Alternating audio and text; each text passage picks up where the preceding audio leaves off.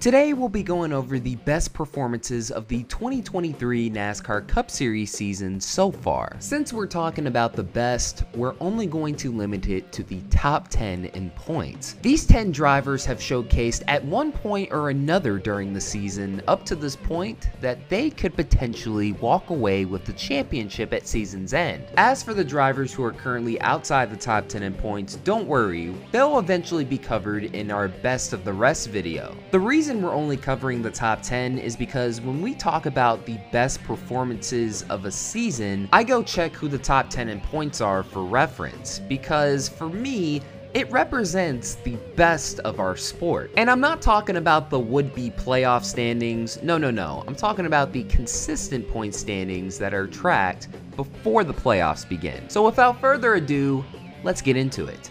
Currently 10th in the standings, just 85 points back from the lead, is Kyle Larson, and it's crazy he's only that far back considering he is giving Ryan Newman's 2003 season a run for its money. The season up to this point has been the true definition of checkers or wreckers. Whether that continues is to be determined. Some fans have went as far as to say this has been a bad season. Well, this so-called bad season consists of 2 wins, 6 top 5s, 7 top 10s, and a ton of DNFs, but it's all good. This is the playoff era we're in. You have to peak at the right time and get those wins when they mattered the most, and we've seen them do it before. Who's to say they can't do it again? Currently 9th in the standings, just 81 points behind the leader, is Joey Logano, and entering the off week, he was in need of some good finishes. Fortunately, he was able to get back-to-back third place runs at Gateway and Sonoma. Before that, they were looking a bit off their game. Something about Joey Logano in odd-numbered years. Still, 1 win, 5 top 5s, and 8 top 10s at this point is nothing to be ashamed of, but right now, the defending Cup Series champion is being outshined by his teammate Ryan Blaney. However, just like Larson, he has proven to win when it counts the most. Currently 8th in the standings, just 63 points behind the leader, is Denny Hamlin. After only 2 top 10s in the first 8 races, the last 8 have been way better, but at the same time, very inconsistent. Including his only win of the season so far at Kansas, he went on to score 4 top 5s in the last 8 races, but he's also DNF'd in 2 of the last 3 races. Now granted, that Charlotte one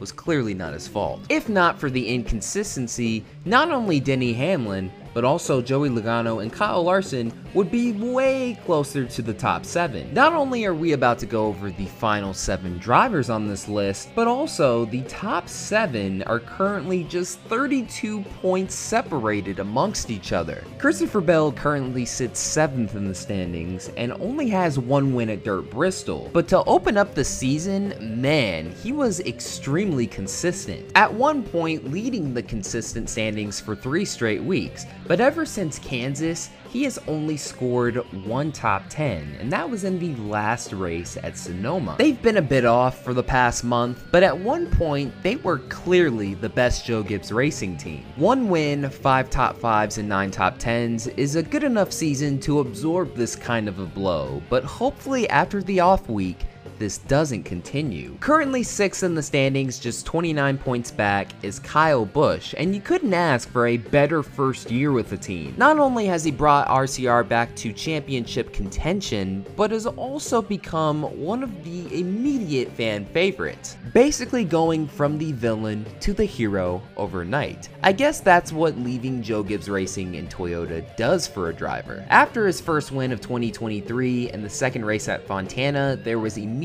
championship talk.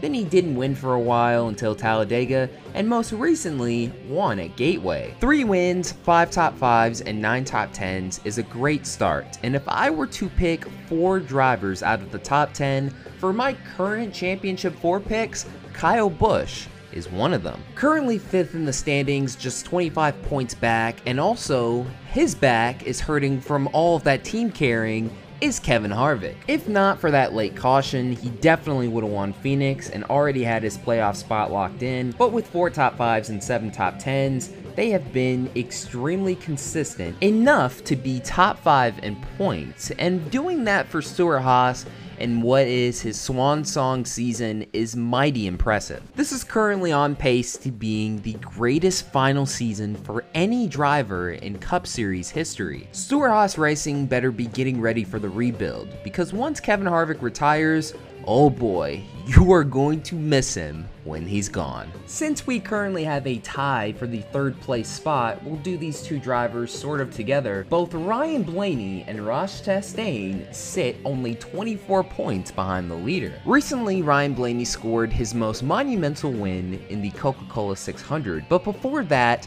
was putting together the best start of his career, totaling to 4 top 5s and 9 top 10s. Without question, he's been the best Team Penske driver so far this season. But is this him taking the next step in his Cup Series career?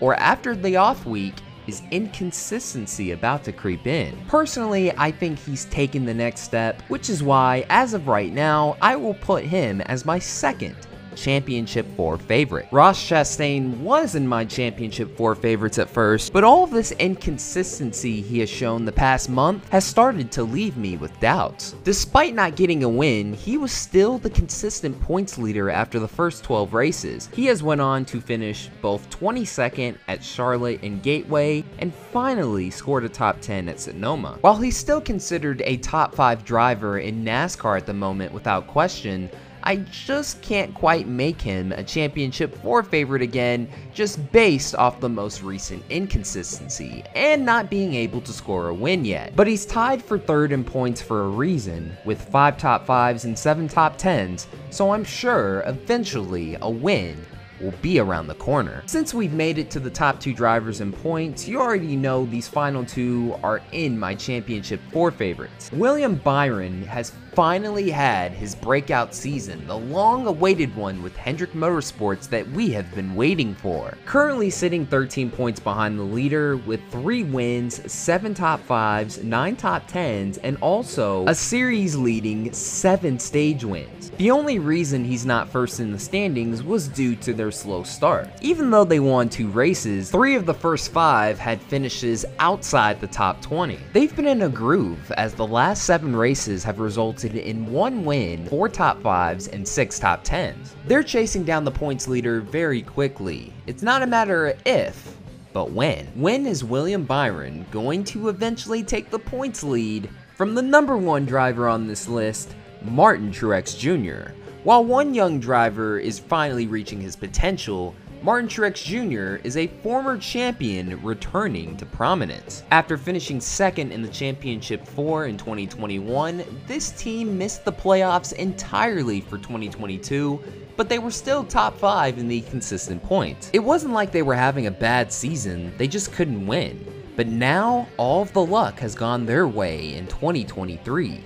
2 wins, 5 top 5s, and 8 top 10s is good enough to take the points lead, and in the span of the last 3 races, they have jumped from 5th to 1st in the standings, with finishes of 3rd, 5th, and 1st at Charlotte, Gateway, and Sonoma. They have a lot of momentum going their way, but I feel like it's a toss-up between who is the best at the moment, between Martin Truex Jr. and William Byron. So these are the best performances of the 2023 Cup Series season so far. Let me know what you think in the comments below. Who are your Championship 4 favorites? And we'll wrap up our So Far series going over the best of the rest. And once again, that'll do it for another video. Thank you guys so much for watching. This is Black Flags Matter. Catch you next time.